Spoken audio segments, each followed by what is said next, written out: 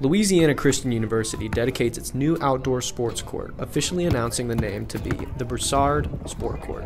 The court was funded and donated to the university by Blaine and Christine Broussard. Me and my wife, we both feel that there's not a way we could repay what we've been given by this college, by this university. Dr. Broussard and his wife Christine made a post earlier in the year about their family's installation of a court at their home.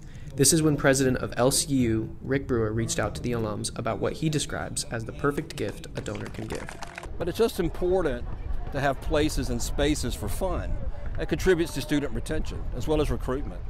And so understanding that, I think this adds value to our school. LCU provides students with intramurals and other opportunities to be active. However, the addition of the new outdoor court allows all students access to another space they can utilize.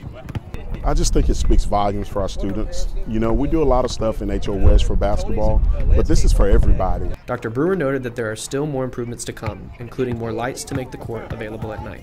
This will allow students to take advantage of the new addition when the indoor facilities are unavailable. I'm out here almost every day after class, putting that work in, so yes. If you find yourself making a trip down College Drive, make sure to check out the court in front of Tudor Hall. You may even find students like Jamel having a ball. For Wildcats Media News, I'm Brandon Brown.